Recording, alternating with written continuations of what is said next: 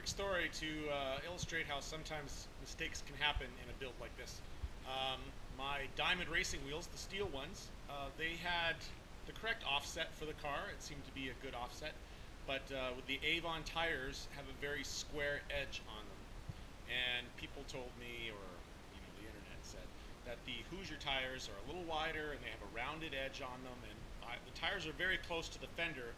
So I thought I'll be smart and I'll get 1 inch less back spacing, front and rear. And I have really long studs in the car. I have 3-inch studs in the car, so I can just put spacers on and I can space it back up to where it was, no problem. I have lots of room to work with because 3-inch studs. What I didn't account for, didn't even think about it, is the aluminum wheels have a much thicker center section. The steel wheels are very flat. It's the cross section of the center is very narrow, but the aluminum wheels is actually quite thick, even though they're a lot lighter. So what happened was, I put the wheels on the car, and I put spacers in there. I put as many spacers as possible before I ran into trouble with not having enough stud to hold the nut on, right? So I wanted to be safe, obviously. So I can only put so many spacers on, and it left the tire just a hair too close, and the wheel just a hair too close to bits and pieces. So you can see the tire. See this this ring around here?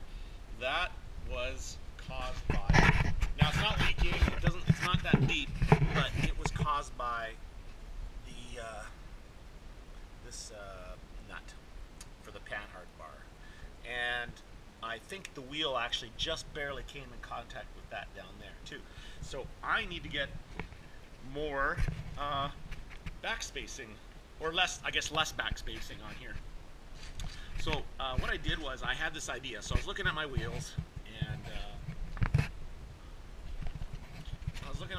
and I noticed, you got the outer, the center section is bolted on the outside of the, it looks like 3 layers of the rims, the inner and the outer, and then there's a ring.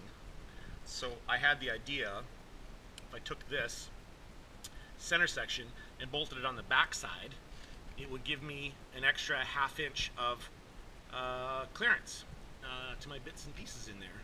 So just to make sure, I called Kaiser Wheels and I said, can I move these to the back side? And they said, absolutely. So that's what I'm going to do. So yeah, fairly simple process. Drain the air out of the tire, take all the nuts and bolts off, flip it around the back side, and re-torque all the nuts and bolts, and it's good to go. So that's what I'm going to do. Okay, so I unbolted the center section. This is it. And yeah, look at the thickness of that, that middle there, and that's why it takes up all my. Even though I have 3-inch long studs, it still takes up a lot of that. Anyways, so now it was on the other side. Now I will bolt it onto this side, just like that. Yep, bolt it all up, torque it down, reinflate the tire, done deal. Ta-da! It's done. It is bolted on the other side. It's got the clearance that I need down there. You can make that out. I don't know, but so now I have a 1-inch wider track width front and back, which is fine with me. I seem to have clearance with the fenders. Everything seems to be.